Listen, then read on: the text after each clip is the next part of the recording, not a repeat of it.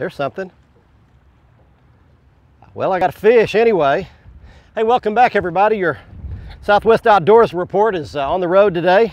We're on Lake Granbury today, and we're just checking out the fishing after several major fish kills. Oh, there's a good white bass. And he's hooked really well, so we'll just pull him in like that. All right, that'll get it started. Caught him on a little Bobby Garland baby shad. There is a good white bass for you, just to get things going.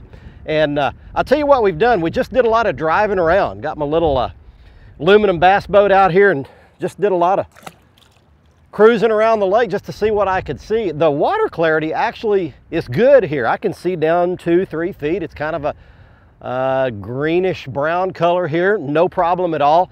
And we'll show you some of these clouds of bait fish. Lots of healthy threadfin shad, maybe some gizzard shad, all under the boat out here along the main Brazos River channel. We'll show you what that looks like on the Elite 5 DSI there, and that's the structure scan type look. You're looking at the 3D image down below us, but you can see all those shad. All right, a good start, and we'll check in right now with some fishing reports from Louisiana, and here's Cajun Phil and Kevin.